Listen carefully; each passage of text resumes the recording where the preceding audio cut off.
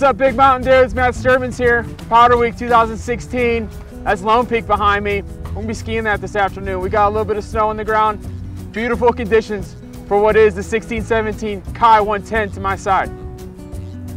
You may be familiar with the Kai 110. We introduced it last year. Well, what's new?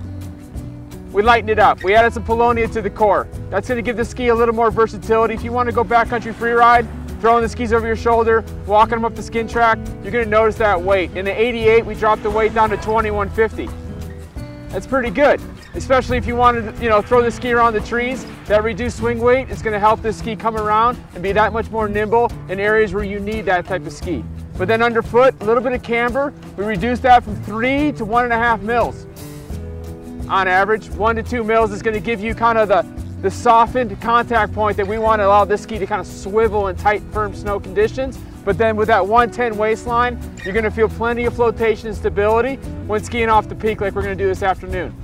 So with the Kai 110, we've dropped the tail height down from the 120, so it's got a little longer running surface. We got that nice 110 key waistline, a little lighter weight construction, rocker tip, camber underfoot.